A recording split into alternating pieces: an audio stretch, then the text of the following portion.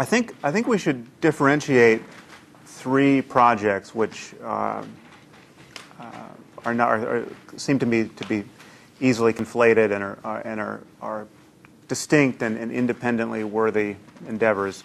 The first project, with respect to morality, is we could understand what people do in the name of, quote, morality. And we could look at the world, we could see all of these diverse behaviors and rules and cultural artifacts and morally salient emotions like empathy and disgust. And we can see how this plays out in human communities in our time and in history, and we could look at all that in as non-judgmental a way as possible and seek to understand it. And seek to understand it in evolutionary terms, and seek to understand it in psychological and neurobiological terms as it arises in the present. And we can call that complete set of data and that whole effort to be a science of morality. That's a purely descriptive science of the sort that I hear Jonathan advocating and as he's practicing. And that seems to me, for most scientists, to pretty much exhaust all the legitimate points of contact between science and morality, and science and judgments of good and evil and right and wrong. But I think there are two other projects that we could concern ourselves with and are arguably more important than that. And the second project would be to actually get clearer about what we mean and should mean by the term morality, and how it relates to human well-being altogether, and actually use that new discipline to think more intelligently about how to maximize human well-being. Now, philosophers may think that that's begging some of the important questions, and I'll get back to that, but I think that's a distinct project. It's not a purely descriptive project. It's a normative project. How can we think about moral truth in the context of science? And a third project is a project of persuasion. How can we persuade all of the people who are committed to silly and harmful things in the name of, quote, morality, to change their commitments, to have different goals, to have different objectives in life, and to lead better lives? And I think that third project is actually the most important project facing humanity at this moment, and I think it actually subsumes everything else we could care about, from stopping climate change to stopping nuclear proliferation to curing cancer to saving the whales. Any big effort that requires that we get our priorities straight and marshal massive commitments of time and resources can fall within this project of all of us converging on the same kinds of economic and political and environmental goals. And it seems to me that obviously that project of persuasion is a very difficult task, but it strikes me as especially difficult if you can't figure out in what sense anyone could ever be right and wrong about questions of morality and questions of value. And so that's the right and wrong part is project 2, and that's what I'm focused on. Now, there have been impediments to focusing on project 2, and the main one being that most right-thinking people, most well-educated people, most well-intentioned people, certainly most scientists and public intellectuals, and I would think most journalists, have been convinced that something in the last 200 years of intellectual progress has made it impossible to actually talk about moral truth. That there is no, and this is not because human experience is so difficult to study or the brain is so complex, but just that there's no intellectual basis from which to say anyone is ever right or wrong about questions of good and evil and human value. So my interest is in trying to undermine that intuition. I think that intuition is born now of it's kind of the received opinion in science and philosophy, and I think it's based on a lot of fallacies and double standards and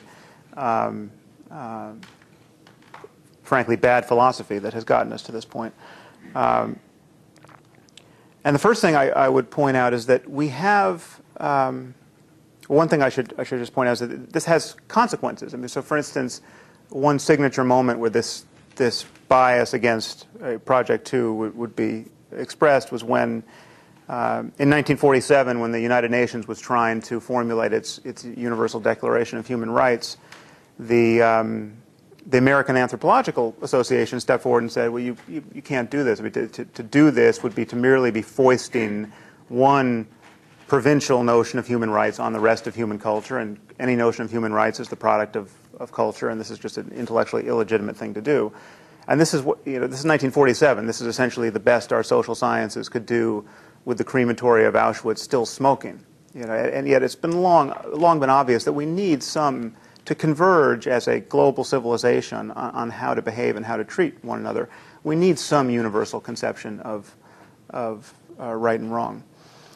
So this, in addition to just not being true, I think the skepticism about moral truth actually has consequences that we really should worry about. So one thing to observe is that definitions matter, and we in science are always in the business of framing conversations, making definitions, and there's nothing about that process that gives us epistemological relativism, that nullifies truth claims. So in physics, we define physics as, loosely speaking, our best effort to understand the behavior of matter and energy in the universe. So it's defined with respect to the goal of understanding how matter is going to behave. Now, anyone else is free to define physics in some other way. I mean, a creationist physicist could come into the room and say, well, that's not my definition of physics. I want my physics, I want to simply match the book of Genesis.